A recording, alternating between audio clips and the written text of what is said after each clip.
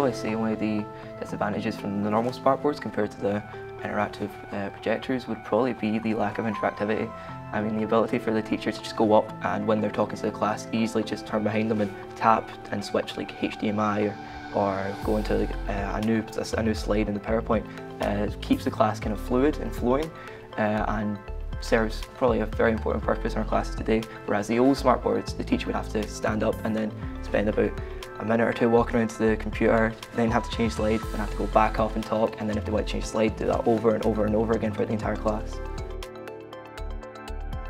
For example, in maths, our teacher uses a TV and sometimes like the glare off the screen, you can't really read what's on the writing or like what's on the screen, or if you're sitting at the back of the class and the font is quite small, it's hard to tell what's written. There's no glare, I don't tend to see a glare on it, the writing's very clear. It makes the class a lot more interesting because it's more interactive and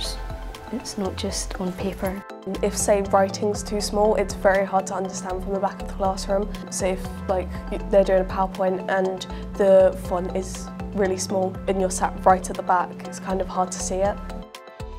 Because of that ease, the teacher having to just go up and being more fluid and more advanced makes me more engrossed in the subject because he doesn't have to spend time walking back and walking around to his computer to change the slides or adding in a PowerPoint presentation or write up a fact.